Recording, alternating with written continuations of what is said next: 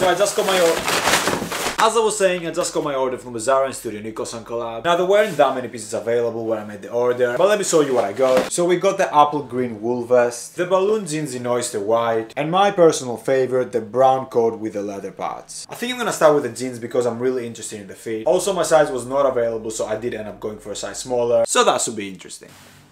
I mean, it does fit, so I guess that's good.